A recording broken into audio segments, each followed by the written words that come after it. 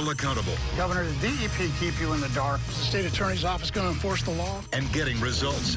Steve Andrews is Target 8. Denied VA benefits to which he was entitled. This Army veteran reached out to Target 8 for some help.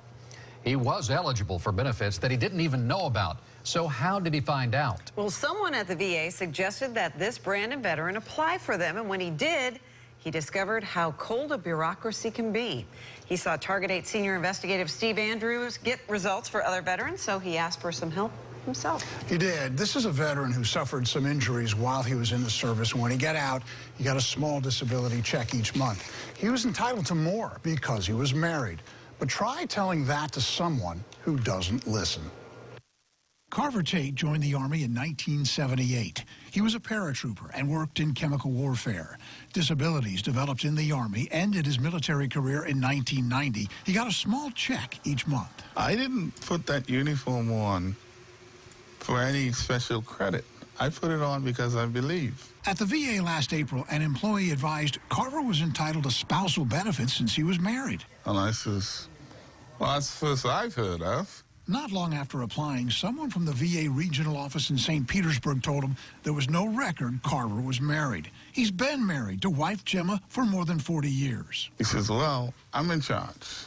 And at this point, I make the decisions. And I'm not going to give it to you.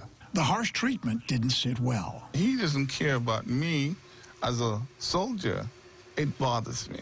This VA paperwork from 2007 shows not only was Carver married, he had a son. So he filed more paperwork with Washington and waited. You know, this wasn't really all that complicated. Around Thanksgiving, Carver saw our Target 8 report about Keith Addis trying unsuccessfully for 9 years to convince the VA he was married to his wife for more than 30 years. You helped immensely. They did the same thing to him, telling him basically your wife don't exist. So I said, you know what? Let me call Mr. Andrews. Carver forwarded his documentation to me. I sent it to the VA.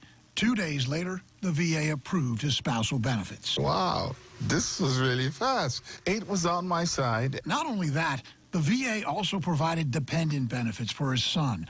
All benefits retroactive to 2002. This is what results is all about. And I feel that we need more people like you guys out there to make a difference. Now, this is a case of a veteran who had his records and documentation in order.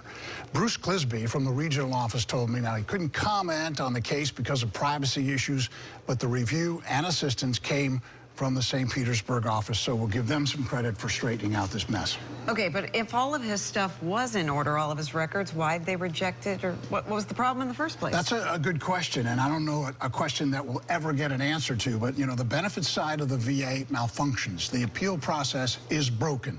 In the meantime, if we can assist those who need help, we will. But, you know, it's such a good idea to have your documents in order like this gentleman did. It makes it so much easier to get through the red tape. Absolutely. Thank you for that, Steve. Sure. Mr. Andrews, I'm going to call you. Mr. Steve Andrews. Mr. Steve Andrews, if you will. Now, if you have a problem, this is why we put the phone number on the screen right now. If you need something investigated, you should call our Target 8 helpline, 1-800-338-0808.